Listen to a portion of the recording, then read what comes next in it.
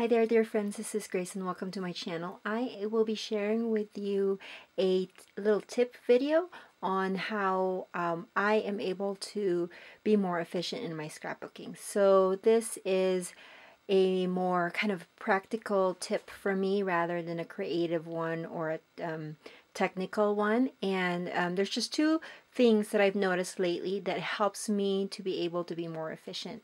Now, one of the reasons why I try to be more efficient is it's because I only have a certain amount of time in the day, in the week. I have other responsibilities and obligations.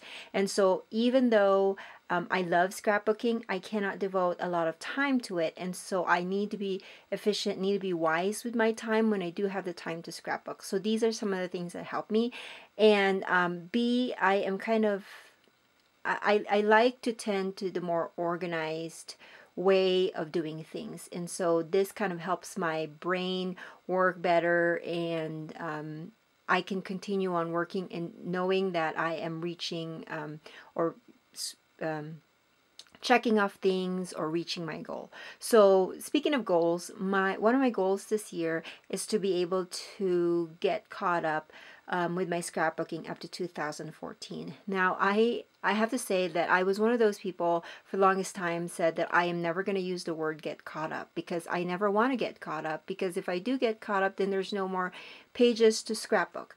But lately my mentality on that has changed, because I have seen that the gap between now and all of those years that I still have to document is getting further and further away. And so I feel like for me to not be too overwhelmed of the stories that I need to document still, that I need to be able to make that gap smaller. I hope that's making sense. So before this year, I had lots of stories and events that still needed to be scrapbooked from, I think, starting in 2010. And so I had some 2010, some 2011, all of 2012, 2013, 2014, and 2015. And then now we come to 2016, and I feel like there is just so many things that have happened in our family that needs to be documented now. Otherwise, it will be forgotten. And also, if I don't try to work on them a little bit faster than I would normally do, then that gap would be bigger and it just takes me longer. So with that being said, there's two things that I am using right now that really works for me. And the reason why I'm sharing this, I'm sure everybody has their system on how they keep up with their scrapbooks, but I'm sharing this just because this is working for me. And so maybe there's some other ones that are like me, or that are feeling that that's kind of their stumbling block, and why they're not being creative is because they have to think of these kind of back end or behind the scenes type of I don't know what to say, but behind the scene things about scrapbooking that they need help on getting worked out. So I hope that makes sense. But first of all, I have an Excel spreadsheet in my computer, and I just titled it Layouts and Scrapbook Pages That I Want to Make. This is a combination of pages that are events that are kind of photo-based, and there's some that are story-based. So I put them all in here. I know some people are product-based, photo-based, picture-based. They're all, we're all in different categories on why we scrapbook, and that's all good. For me personally, I think that I am a little bit of all three, and so I just kind of I just type up all the pages that I want to make, whether it fits into any of those categories. So on this one, I don't know if you can see it, and I will try to maybe share PDF file of this. I don't know. I'm not really technical, so I don't know if I can share the actual file that I have. Maybe not. But if I get to be able to work that out, then I will make sure to link that up on my blog. Or if you do not know where my blog is, make sure that you click on the description below. So for my tabs or columns, I just have theme, or of layout, and then the date, the journaling, and the photos to use. So this in here I just write down everything that basically mostly is our events, and then these are their dates. I only have the month and the year, and then over here, now for me this is important, the journaling, because I don't know if I can close up.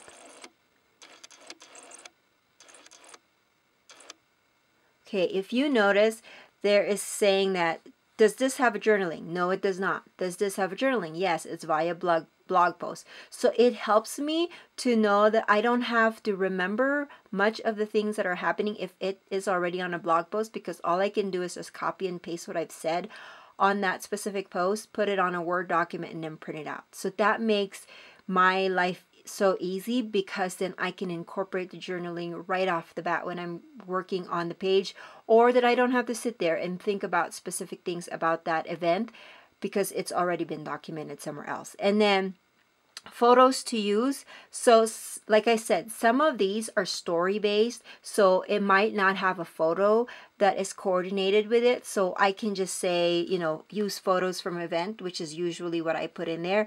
Or I could just write, like here with this one, I wanted to create a mini book for some of the recipes that I created during a certain summer, because I was doing a lot of cooking in a certain specific summer. I think it was 2012. And so I can, I wrote a little note here that put together an album with all the recipes I tried to share it on the blog during the summer, along with the photographs that I used for that event. So just a little notes. And this has really helped me, because when I'm ready to, okay, so I'm going to get ready to print out pictures. What do I need? And I just go here and then figure out what I still need. So these are all of, so far, of the events from 2011 all the way to some 2013, 2014, and then I put a little bit of 2015 that I already printed out. And then when they're done, I just kind of cross them off. But then if there's a big bunch that have been crossed off, I go on that Excel spreadsheet that I had saved and take them off, and then reprint another paper so that I can refresh this every so often. So this has really worked well for me as a base of what do I scrapbook, you know, what do I need to document now. The second thing that is working for me is, of course, organizing my pictures. Now, this is just a little bit of the pictures that I had printed off just recently. I tried Shutterfly for the first time.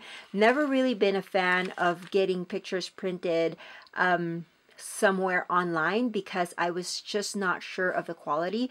But I had this free 150 prints from that I got being a Joann's email news blast subscriber to Shutterfly.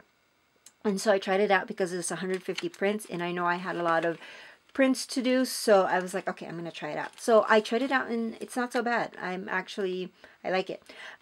So the thing that I like about this system that I've created is it's super easy. It's not technical at all. So what I did was I just, you know, printed all the photos that I wanted, and then I got these little Post-its, and they're already this size, and so I just divided the pictures for events, and then I went on my Picasa, which I have all of my pictures in there, and I just grabbed the exact dates. Now this bunch of pictures is actually from my my youngest son's baby album. Well, some of it are not, actually, just a little bit, but most of it are from his, that's going to go on his baby album, which is one of the things that I want to accomplish this year, is I want to be able to finish his photo or his baby album before December 2016, because he would have already been 2 by then. And I know some people are like, oh wow, 2 years old, you know, I am not even caught up, and my kid is already 5 years old.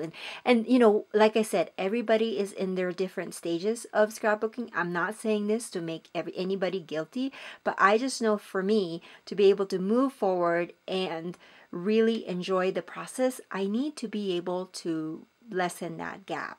So part of that is just plugging along and getting through the baby album. So that is my thoughts on that.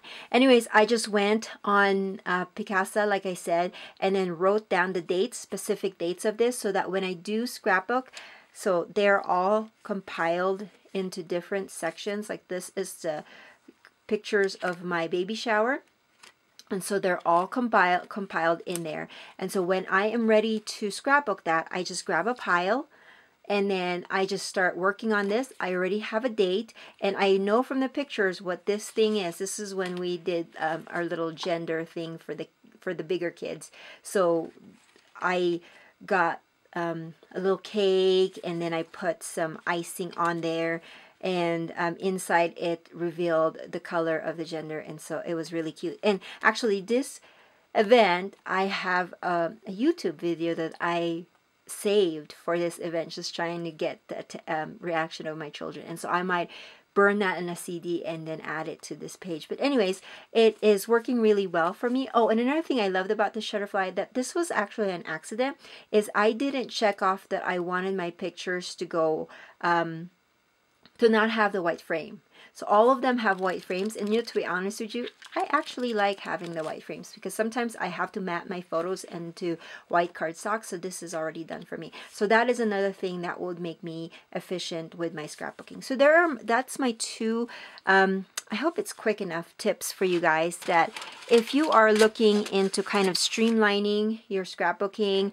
and trying to figure out how you can be efficient with your time and organize your pictures and just kind of make sure that, they're organized so that when you're ready to create, all the pertinent information is there staring you at the face. So this is what I do. I do kind of a combination of computer and just kind of regular handwritten stuff. So that is my two tips. I hope that helps you and encourages you to get a lot more scrapbooking and get a lot more of your stories documented. So I will talk to you later. Make sure that if you like this post or this video, please give me a thumbs up, and if you haven't subscribed, please do subscribe and watch some of the other videos that I have on my channel. And if you have any questions, just leave a comment below and I will try to answer them as soon as I can. Thanks guys, bye.